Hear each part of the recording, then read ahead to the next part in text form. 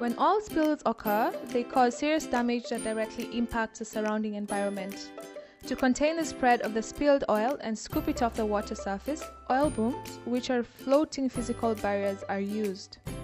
In this session, we'll test and improve different oil boom designs to slow the spread of oil when it spills in water bodies such as oceans. We will need the materials shown in this video for the activity.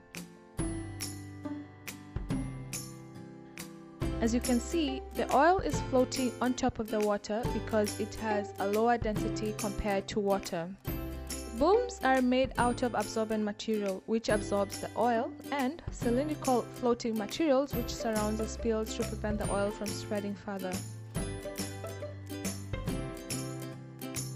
In this experiment, the sponge acts as an absorbent material and the straws prevent the oil from spreading.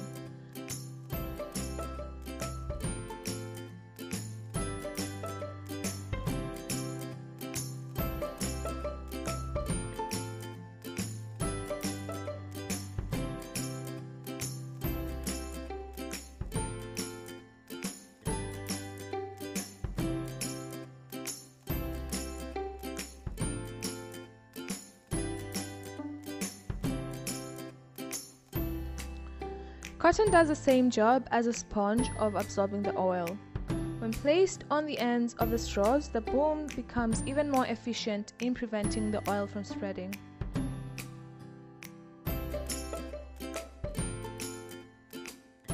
Thanks for watching, and be sure to subscribe for more fun science experiments and activities.